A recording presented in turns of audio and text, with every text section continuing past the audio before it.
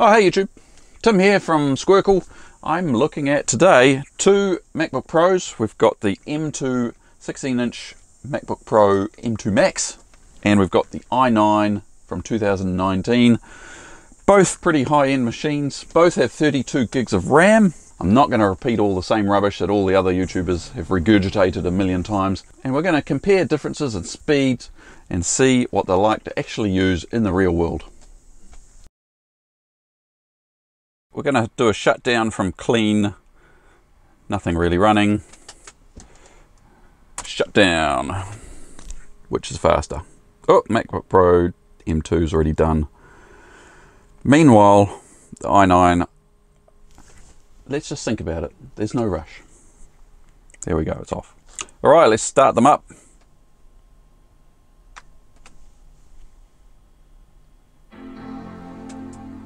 Stereo chimes, that is lovely. Hopefully this one will actually boot in its normal amount of time. The M2 is done. Let's log in there.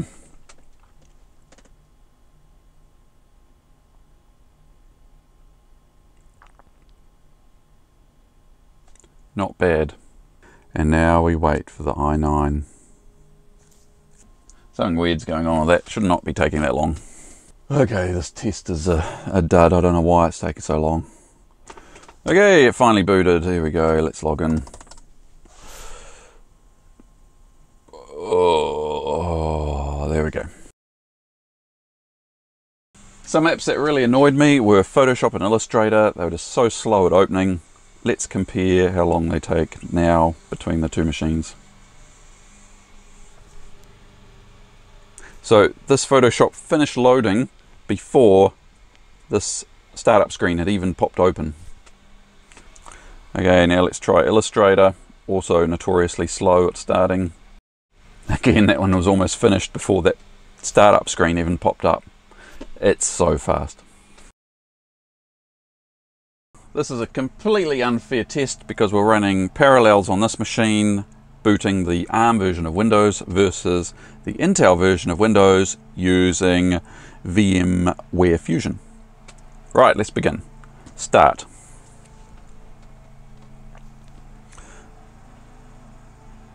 It is booting. And the M2 is finished. And now we wait.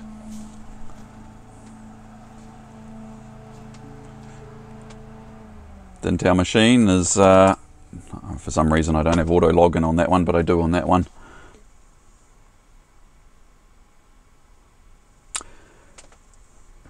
Alright, we're nearly ready. Here it comes. This makes a huge difference. If you just need to get into Windows quickly, do something and then get out of it, this is way easier on the M2. Okay, it's still thinking about it on the Intel machine. There's no rush for these things. Let's take our time.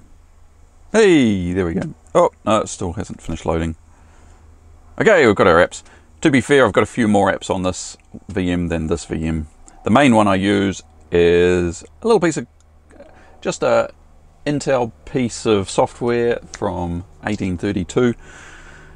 So we use it for gliding, and it's a specific software I can only get on Windows. And what I could never find on the internet was any examples of generic Intel based software running on ARM Windows through the translation layer, and it works fine. So let's go and open a flight. So this app lets us visualize flights in 3D. So let's go to the 3D view and see what that looks like.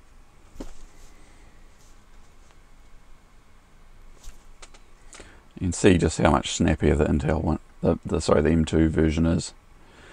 And here's an example of scrolling around and using the 3D graphics performance through the Windows emulation layer, and it works really well.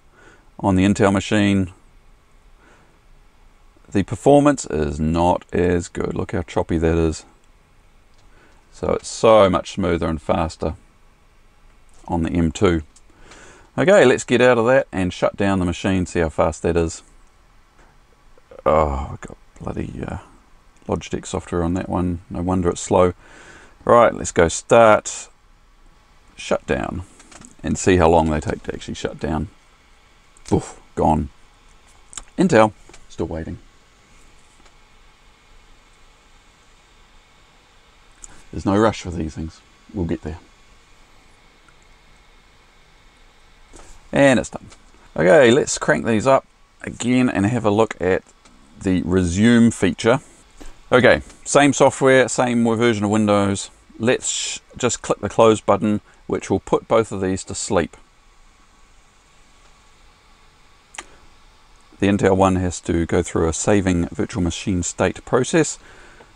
This one appears to run on unicorn magic. It instantly shuts it down. I do not understand what wizardry is happening there. Surely it has to save the memory to disk, and surely that can't be instant. Okay, let's crank it up and start up our instance again. They're both frozen with the same app running. Boom.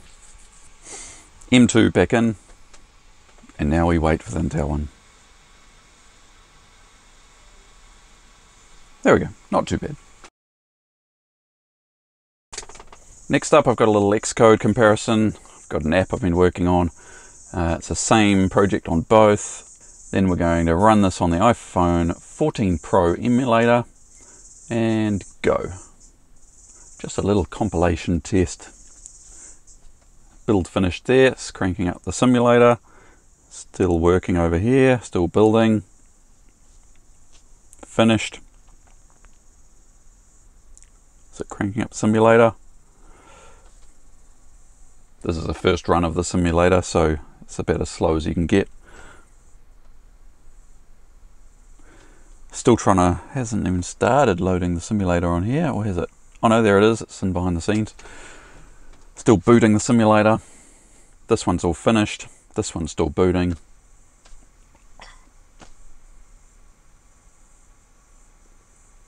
And still going. Just everything is so much faster. It's almost got there. We're going to have to plug in the power shortly.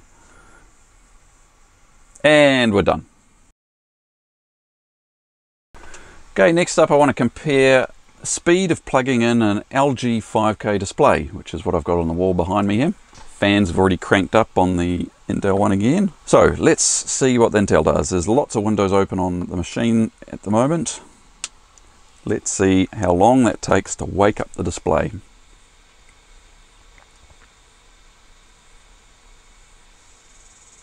It's thinking about it. Okay, we're in. We've got dual screen now. Lovely. Now I'm going to close this laptop and watch it go into clamshell mode. See how long it takes to rearrange the windows. Waiting, waiting, and we're there. Okay, let's open up the laptop again, go out of clamshell mode, see how long this takes. Waiting, waiting, waiting, flickering, flickering, deciding what to do, and it's done it. Oh, flickering, no, one more flicker. Okay, we're done. Now I'm going to unplug the screen and see what happens. And we're back to normal. Let's compare to the M2 Macbook Pro. Okay, we've plugged it in. And now it's dual screening. No blinking, no flashing. Let's put it into clamshell mode. Instant. That blew my mind. But quite frankly, that's kind of what you'd expect to happen. You know, the computer, what does it have to do? Let's go back into dual screen mode. Not a problem. See it again. Instant. Let's go back. Instant. Unbelievable. Okay, let's unplug it, see how long it takes to rejig everything on here. Almost instant. Let's plug it in again just to double check this isn't a fluke.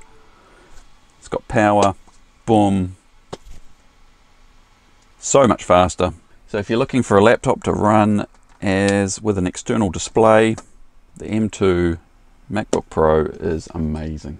The other thing I noticed when I was running the i9 on the 5K display, it would usually crank up the fans and get hot, and then if it got too hot, start getting sluggish and slow.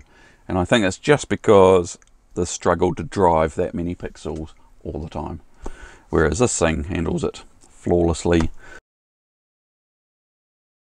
Okay, another important test. Wake from sleep. Instant. This one I'd keep tapping on the controls. Are you awake? Okay, we're in. Another fun feature of the i9 is I'd often put it in my laptop bag and come back and find that the bag is hot. It hasn't slept properly and the battery is almost drained. Sometimes it does actually drain. Very frustrating. When you put the laptop to sleep, it should just sleep and not use any battery. And I tried changing all the settings to make sure it wasn't doing things while it was sleeping. Didn't have any effect. Haven't experienced that with the new one yet, but haven't really tested it much either. Final test, a JavaScript build process test. So I'm running Laravel project that uses Vue, and this is the build process for the JavaScript and the CSS to compile it all. Let's see what it takes to compile this into production ready code. Starting both exactly the same project on both. Takes a bit of time. That one is done. This one's still thinking about it.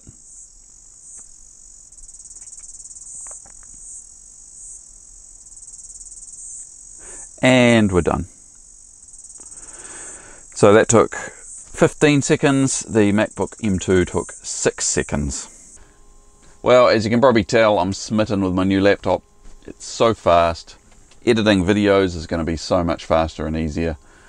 The old one used to get bogged down quite easily as soon as I added a few layers or put some titles on top of some of the 4K footage. This should be so fast. Thanks for watching, and if you've got any comments or questions, add them below. We'll be happy to answer them.